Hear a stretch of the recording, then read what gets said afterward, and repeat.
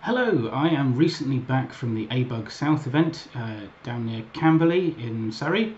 This was my first ever attendance in person at one of the ABUGs. I've been to a few of the virtual ones, but yeah, this is the first time I was there actually in the flesh, and I went down there armed with my BBC Micro, my Acorn Electron, a selection of Scions and my Z88, as well as a small fraction of my books, let's put it that way.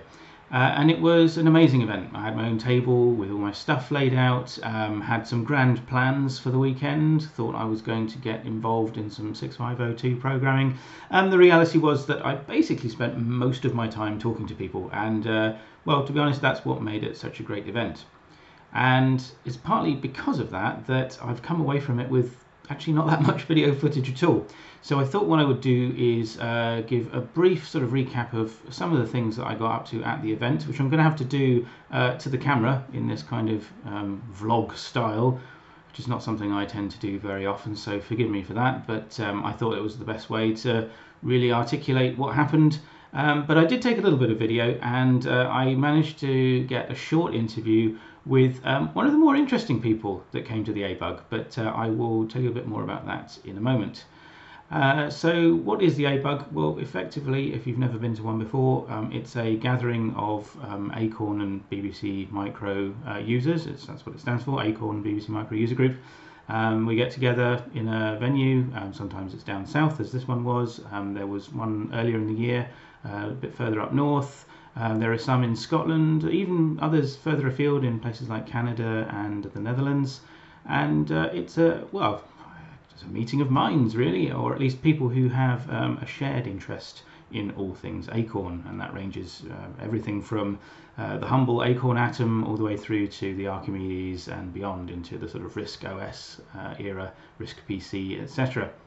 And of course, being retro aficionados, there's often a few other devices on display. I noticed that there was at least one Windows 3.1 machine over in the corner that I saw in the distance, and definitely some people playing some games that may or may not have been Acorn related, but we're a very welcoming bunch at the ABUG. So yes, I got there on the Friday, and I was there all the way through to the Sunday, and spent most of my time chatting. A few of the most interesting conversations I had, well, first of all, I was extremely fortunate to get quite a bit of time with ZeroX Code, who a lot of you will know is a prolific writer of new games and demos for the Acorn Electron. And he talked me through the process of how you go about disassembling an existing game and basically work your way through the code and try and decipher what it's doing. Now, my 6502 knowledge is not fantastic, but I do know enough to be dangerous, and it was really, really interesting to just see how you go from a pure disassembled piece of code and work your way through it, understand where the program code itself starts, understand where the sprites and the graphics and various other functions of the game might reside in the code, and how you basically work your way through that, developing your own labels and figuring out exactly what the code is doing. And bit by bit, you gradually manage to work out what each chunk of the assembly code is doing. And he actually showed me how you could pick out the code that was responsible for the menu screen in Acorn Soft's Meteors for the Acorn Electron. He's got his own emulator as well, which, by the way, is amazing. It's a piece of software he's written himself. It lets him do all kinds of debugging and memory mapping while a game is running, and even has a rewind feature, which honestly is brilliant. It even has like the VHS fuzzy lines going across the screen, so you can literally play a game, get killed, and then just hit rewind and go back to the point before you got killed, which I just was absolutely blown away by. So that was absolutely fascinating, and he's a lovely guy. We chatted quite a few times across the weekend. But yeah, that was really special for me, just getting the opportunity to talk to him and understand a little bit about how he goes about doing what he does. But yeah, it's really, really impressive. Another modern games developer for the Acorn series who was there was Chris Bradburn, who I'm sure some of you will have come across. He's done quite a few games over the past few years. Night Ninja, probably a lot of you are familiar with that one, which is a very impressive game. and he's been working on an edition of Ghostbusters, which most of you may know for the Commodore 64, but he's done an absolutely tremendous port of that game to the BBC Micro. He was showing me a little bit about how he was doing that. I got to see an early preview of the game, which again, I mean, it's just brilliant. I have to say, actually, the colour palette on the BBC, I think, is actually better suited to the game than the C64 version. But equally, he had a version of it that he created which used the C64 palette as well, which, you know, again, is quite impressive. But I had a lovely chat with him, and he gave me a really useful piece of advice, which is, if you are thinking about getting into writing games for, well, whether it's an Acorn computer or indeed any other retro machine, the best thing to do is to have a project. It's no good just reading books and, you know, kind of thinking about it, which, to be honest, is, I think, what I've done mostly. I've tended to consume books on the subject and then get a bit stuck sort of thinking about how I'd actually put some of this stuff into practice. So he said, no, what you want to do is set yourself a project and have an idea about what you want to create, and then just go about trying to build it. And you know what, if you start off building it in BBC Basic to begin with, if you're more comfortable with that language and that helps you get started, by all means, you know, go ahead and do that, and then maybe try and work out how you can replace some of the routines in the original Basic program with some 6502. And really, that's how you kind of get started, and that's how you get better at it as well, because you've actually got something to aim for, and you go through that cycle of thinking, how am I going to get this done? But you know what it is you want to get done, and so that's where the kind of the true learning comes in. You're actually applying the knowledge about 6502 to get something done. So yeah, I really enjoyed my chat with Chris on that subject. He also showed me another very cool demo that he's done using a modern games algorithm that creates a 3D landscape that you can fly over. It's called Voxel, and it blew me away, I have to say. He showed it to me running on an emulator for the Beeb, and you look at something like that and think, wow, you know, how is that even possible? But yeah, he's got it up and running, so I'm really looking forward to seeing what he comes up with next on that front. But first things first, I'm actually looking forward to seeing Ghostbusters come out for general release, and yeah, look forward to reviewing that in due course. So those are definitely two of the chats that really stuck out, and you know, they were good long conversations where I had really, you know, I was really grateful for them giving me their time to talk to me about these projects. But in addition to that, I met quite a lot of people from the ABUG who I've kind of interacted with on the forums over the years, but obviously not been able to put a name to a face, and it was lovely to see them there. Dave Hitchens, of course, who I've mentioned before on this channel, the creator of the Mega Games cartridge for the Acorn Electron.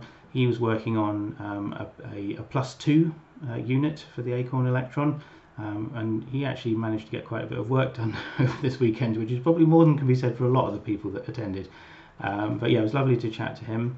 I got to meet Dan Rolfe, really enjoyed talking to him. In fact, we chatted probably the most because we were quite close proximity-wise at the event, and he'd brought along his Beeb, and he'd also brought along his Archimedes, and he had a mini Beeb, which was really cool. It was a Raspberry Pi running in a custom case shaped like a BBC Micro, and he'd even created a little screen for it, a mini screen, like a little flat screen inside a kind of cardboard housing for the monitor, and yeah, brilliant. Obviously you had to use an external keyboard to interact with it, but really lovely. And by complete coincidence, the guy sitting to my left at the event, a lovely guy called Sean, he worked for Computer Concepts, which is the company behind a lot of famous software for the Beeb, including things like Interword, which was my word processor back in the day. That was the word processor we used at home and at school, and it was lovely talking to him about his experiences, you know, writing software. And he had a whole host of machines on his table, including probably the one that impressed me the most, just because it's something that, even as a lover of the Beeb, really does annoy me. The fact that the power cable is physically attached to the machine, and you can't remove it. It's tethered to the machine. He'd actually customized a Beeb so that you could put an external kettle power cable into it, and remove it. So the beeb itself was completely divorced from the power cable, and he showed me that. I was like, wow, I would love that, but my electronic skills are not up there. And I think it's the first time I've ever seen that mod on a beeb before, so that was pretty special. But yeah, I'm going to miss people out, I'm sure, but lovely to meet Brian Hogan, who runs the Rogel with the RISC OS User Group of London. He was sat to my right, and he was actually preparing for a presentation at the Rogel that was taking place on the following Monday evening. Great to chat to him and get to meet him in person. And then there were, as I say, lots of other people there who, were all very friendly. We had, dinners together in the evenings. And of course, Kieran, who from the Bit Shifters Collective, he actually organised the event, and it was really nice to actually be able to say thank you to him in person for putting it on. So that was the event. I took a little bit of footage of the room that we were in Camberley, which I'll obviously put on. But I think that the thing that stood out probably for me and for quite a few other people who came to this event was a chap called Elliot, who is 15 years old, and he has a real passion for Acorn computers, and that is quite special because obviously age-wise he's not got the, I guess you can call it, he doesn't have the nostalgia connection to these machines that some of us do, but it doesn't in any way diminish his passion for them and his knowledge. I mean, to be honest with you, some of the things that he was saying, he was comparing, versions of different monitors that people had at this event and saying, oh yes, that's actually the same model, but this one's been branded as Commodore and this one's branded Acorn. I mean, I didn't know that kind of stuff. He really impressed me with his, as I say, both his passion and his knowledge for these machines. And I had a chance to catch up with him at the event, and I'm going to show you that short interview now. Hello, your name is? Elliot. Hi Elliot. You're quite young for this. How did you get into Acorn computing? Well, I've always liked old computers and stuff like that. Yeah. And then I got some game console, that old game console years back. It's kind of gone from there. I never really had. I like the old game consoles, but they're like a stopgap because these are quite intimidating almost because they've got PC machines. So yeah, this was a good opportunity, and then I found about Stardot, and I went from there because I learned about the beeb, like Stardot, and that's where I probably became very much a BBC Micro enthusiast. Very nice. And can you tell me what you've got here? Obviously, I can see you've got a BBC Micro. So BBC Micro here. I've got my hub. Yeah. I've got my Electron, which is usually hooked up to my other CRT at home via RF, which is terrible. But I've got my disk drive here. I've got a bunch of discs which are tested here, and I've got untested discs in there. I've also got some damaged and non-working discs at home. Some software there. Yeah. Tape drive. A couple of ROMs. I haven't got that many ROMs. Oh yeah. I've got some books. I've got an Acorn guarantee, which is quite cool. Very nice. Oh, more down here. Yeah. I've got Electron box here. Look at that, the original box. Yeah. Wow. It was a casualty of the drive though. This came off. I can see it to the right. Oh dear, yeah. And then in here, very nice. I've got my tapes. Oh yeah. I don't really use that much. Lovely stuff.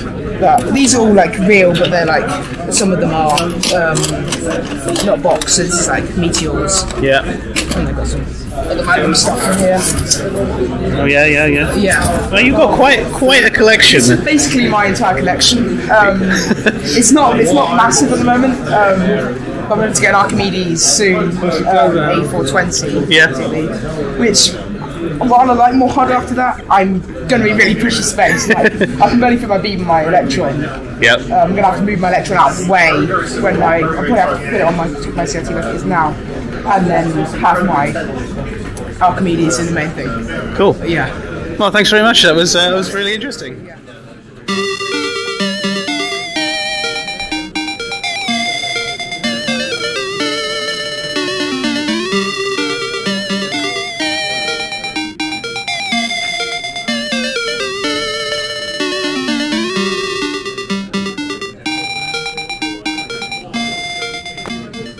So there you have it. Isn't that fascinating? Lovely to see someone holding the torch for the future generation of us Acorn nerds.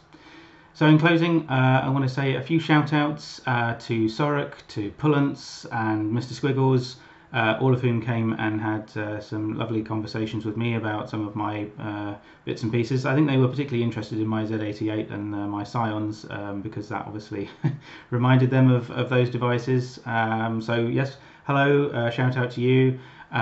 Big thank you to Chris Needham. Chris and I had a great chat talking about all things BBEM and indeed what we both get up to in our respective lives away from Acorn machines. Really enjoyed chatting to Chris. Thank you to another Chris Morley of BBEM fame.